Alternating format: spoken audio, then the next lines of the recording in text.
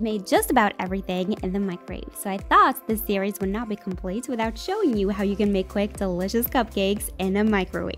These take less than 1 minute to make, and they're great quick fix for when you're in the mood for just 1 or 2 cupcakes. Before we get into the video, I want to thank today's sponsor, Opinion Outpost, which is a research website, a survey website where you can take surveys, answer a couple questions, and in return earn rewards and make some extra money.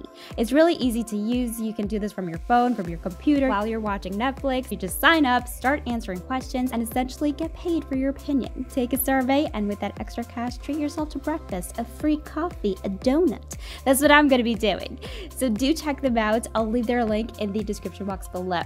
Okay, so we're gonna start out by melting the butter because we're going to bloom the cocoa powder. Blooming essentially means adding cocoa powder to any type of hot liquid, in this case hot melted butter, to intensify its flavor. This also helps to dissolve the cocoa lumps. We don't want those little nuggets, of cocoa floating around in our batter, okay? You're going to add the sugar and the milk. Do not use cold milk. If you use cold milk, the butter will seize and hello lumps again. We want a smooth batter, people, okay? Give this a rough mix and add the flour, baking powder, and salt. You want to mix your batter well, but don't overmix. If you're new to my channel, hello there, welcome. Make sure to subscribe and click that notification bell. I post new videos every week. Now, the cooking time will depend on the size of your cupcake liners. I've shown you this trick before. You don't need any special mold to hold your cupcake liners. As long as you double, or in this case, I'd say triple your cupcake liners, the cupcake won't spread as it bakes.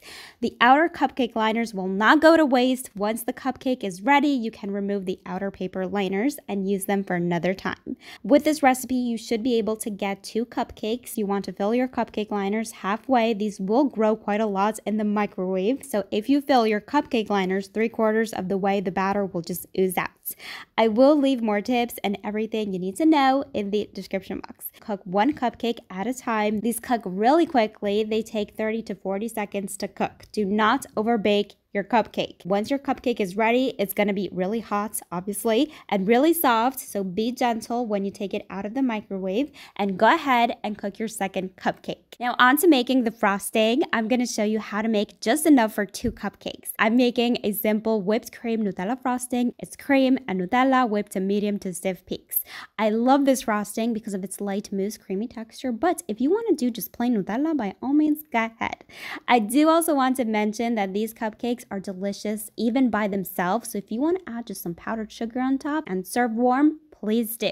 If you are, however, frosting these, make sure they've completely cooled before you frost these. You can clearly tell mine were still a bit warm. The frosting was melting, but that's okay because these were eaten right away. These are so tender and chocolatey. If you're in the mood for cupcakes, you don't need to make a whole batch. These are quick, delicious, and satisfying. You'll love these.